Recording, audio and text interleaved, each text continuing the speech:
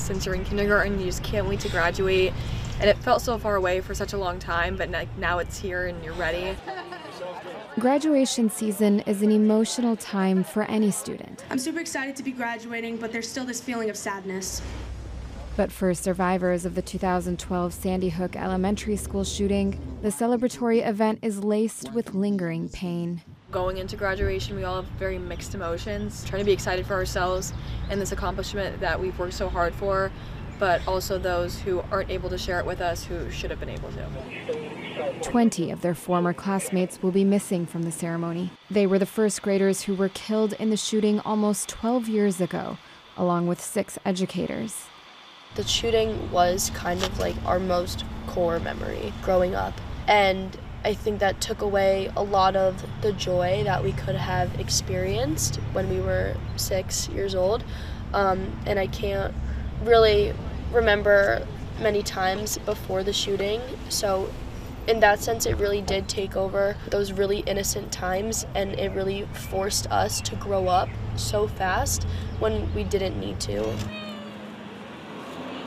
The shooter actually came into my classroom, so I had to watch all my friends and teachers get killed, and I had to run for my life at 6 years old. Just growing up with having the fear and the what ifs of what could have happened if I stayed, because I was gonna be next, but there was a split second where a kid decided to say run, and we ran. And just growing up with those memories of seeing your friends and teachers dying is not something anyone wants to live with, no matter what age. The what-ifs kind of spoil a lot of precious moments just because you always remember that they're not there. So even going to prom, you think, well, what if they were my prom date? Or, what if they were my significant other? Or what if they were able to walk this stage with me, and who would I still be friends with now? It causes even more pain than what we've already experienced. I do not want future kids of America to have to be scared in a classroom. The students have tried to transform their trauma into activism against gun violence.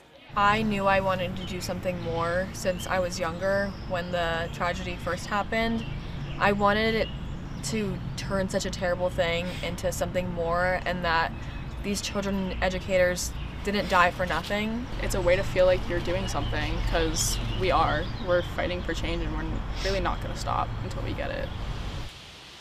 Sandy Hook will always be with me, and I will of course share my story.